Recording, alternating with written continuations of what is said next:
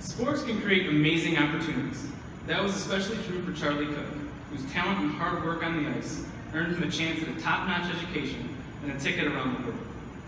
After a stellar youth career and 2 successful years in the North American Hockey League, Cook received a scholarship to attend Cornell, where he not only received an Ivy League education, but also helped the Big Red make their first Frozen Four appearance in more than 20 years. As a senior, Cook was a second-team All-American as a defenseman. From 2005 through 2016, he played 10 professional seasons, with stints in the American Hockey League, the ECHL, and the top leagues in Finland, the Czech Republic, Sweden, Switzerland, and Germany.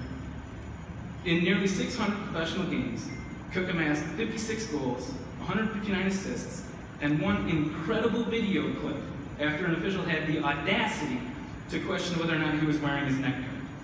He was.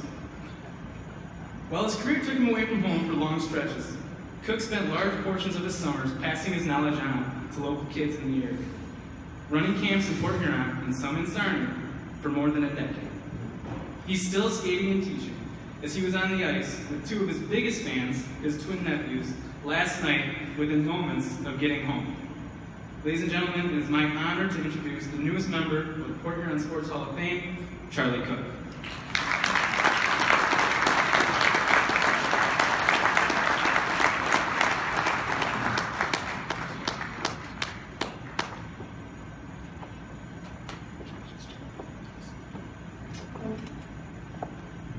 Thanks, Paul.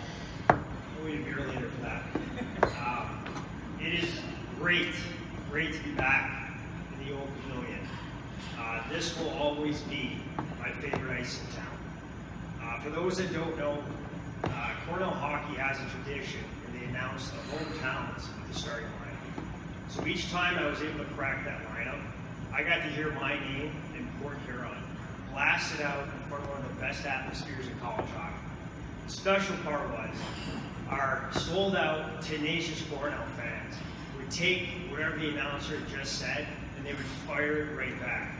So on those nights, Cook and Port Huron radiated in upstate New York. It's something that gave me chills, and it's something I took a lot of pride in. I am proud to say that I'm born and raised in Port Huron. I am proud to say that I trained and developed locally, and I am proud to be part of a community where the hockey roots run deep. There is no doubt that hockey is a tough sport. The game takes a physical toll on the body, and I am reminded of that toll every time my daughter and I sing, head, shoulders, knees and toes, knees and toes. On top of that, there are the bumps and the bruises to the heart and to the ego.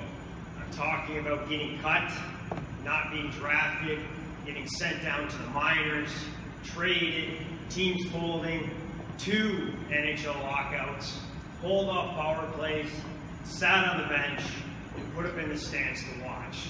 Nothing hurts more than the last one.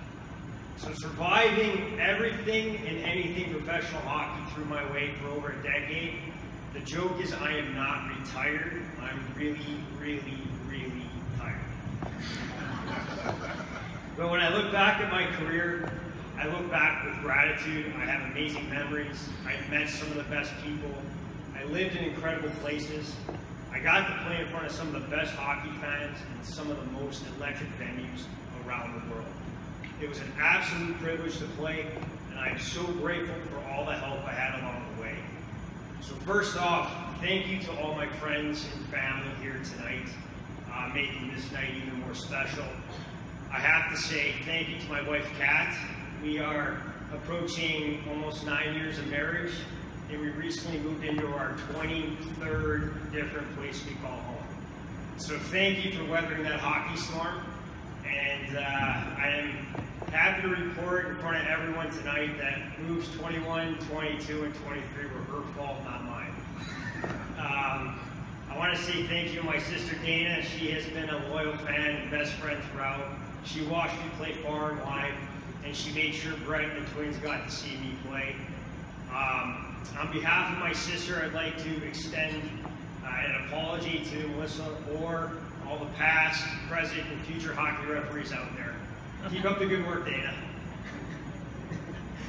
My mom and dad, Mom, you taught me to work for what I wanted. Dad, you taught me to play the game the right way, and you guys always had me put the team first. And those three things, above and beyond anything else, extended my playing career. From the time that I moved away at 16 until the time I graduated college, they put 200,000 miles on the car. To me, that screams love and support, and that was felt all the way through. So thank you for an incredible journey in being there, the good, the bad, and the really hard. And lastly tonight, I am honored and I am humbled by this. There have been many great athletes come to this area. So thank you to everyone that made tonight happen. And congrats to the other inductees. And more importantly, though, I want to say congrats to all the families involved, because standing up here, I know how much of a team effort it really is. So thank you.